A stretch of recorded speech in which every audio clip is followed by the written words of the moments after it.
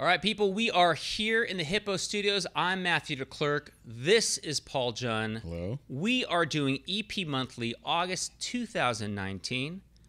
Paul, the article is 2019 AMA House of Delegates. They covered a lot of stuff: opioid treatment, burnout, hospital consolidation, amongst other key topics. But really, this goes over the AMA and what the ER role is. Do you know what the AMA stance is on Medicare for all? No idea.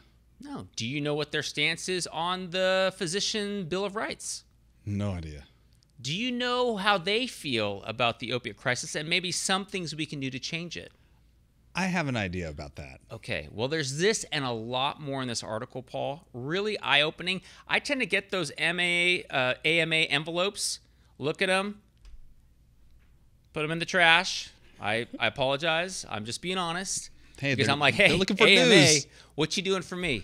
But, you know, it is our voice, right? It's almost like saying, well, yeah, I'm not going to vote because, well, it doesn't make a difference. I think this might make a little difference. Not that you necessarily have to be part of the AMA, but some sort of medical society. That's how we're going to get our voice moving forward in, you know, well, our careers and medicine as a whole. So really great article. I enjoyed it because it was non-clinical, but really spoke to all the different things that we see as physicians, and it's really focused on our patients and us. And so, good read, Paul. It's all about advocacy.